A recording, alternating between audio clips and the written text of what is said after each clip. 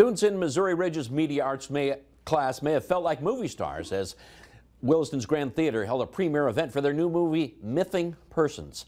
The cast entered to applause from classmates and family. Missouri Ridge worked with a group called the Film Dudes to help produce and direct the movie. The cast spent 5 days shooting all the scenes. I had a lot of fun doing it. It was really fun. It was exciting. It's cool to see what we made and see like my name on the cover of the movie. It's super cool. This is the 6th movie a Williston school has created with the Film Dudes.